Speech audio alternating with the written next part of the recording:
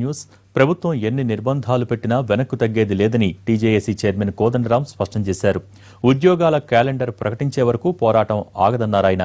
హైదరాబాద్ సరూర్ నగర్ స్టేడియంలో జరిగిన కొలువుల కొట్లాట సభకు నిరుద్యోగులు భారీగా తరలివచ్చారు.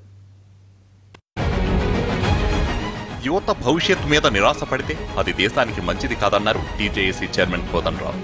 హైదరాబాద్ సరూర్ నగర్ కొలువుల కొట్లాట సభలో మాట్లాడిన ఆయన టీఆర్ఎస్ ప్రభుత్వంపై నిప్పులు జరిగారు. అందరి ఉద్యమంతో తెలంగాణ వస్తే అదేదో తమ ఒక్కరి సొత్తైనట్లుగా ప్రవర్తించడం సరికాదన్నారాయన.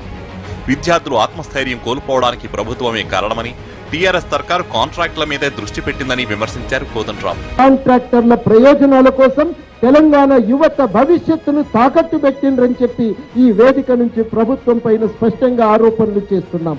రాజకీయాలు నడపవలసిన పద్ధతి ఇది కాదు. అందరం కలిసి కొట్లాడితే తెలంగాణ వచ్చింది. వచ్చిన తెలంగాణలో ప్రభుత్వం అందరి కోసం పనిచేయాలి. అది మనం ఇవాళ కోరుకుంటున్నాం. అందరి కోసం నువ్వు పనిచేయకపోతే ఖచ్చితంగా మేము అడుగుతాం.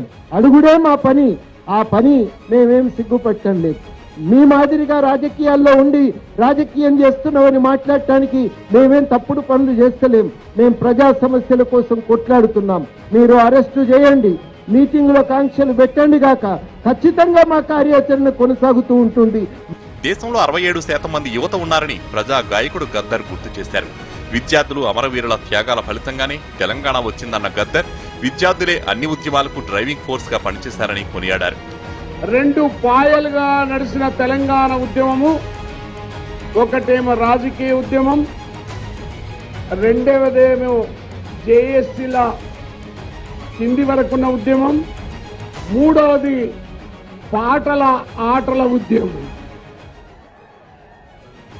ఈ 3 ఉద్యమాలకు petrol, driving force, leaving force విద్యార్థుల త్యాగాలు, అమరవీరుల త్యాగాలు.